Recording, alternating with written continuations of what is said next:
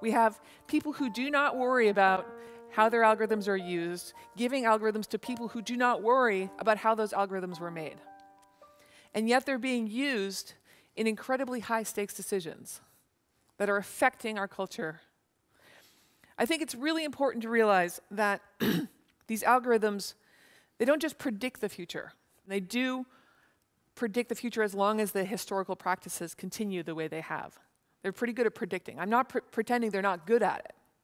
But they're also causing the future. And we need to think about what future we want.